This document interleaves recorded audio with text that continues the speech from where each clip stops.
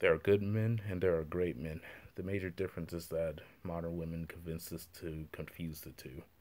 And in reality, there's not much difference aside from the fact of what you accomplish and what is seen in women's eyes in a lot of cases.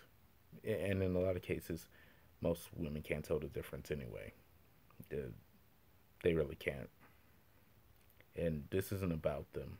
However, getting more to it, KevinSamuels reminded us what was the difference between good men and great men, and what we need to do as regular men to build up society and do what we need to do.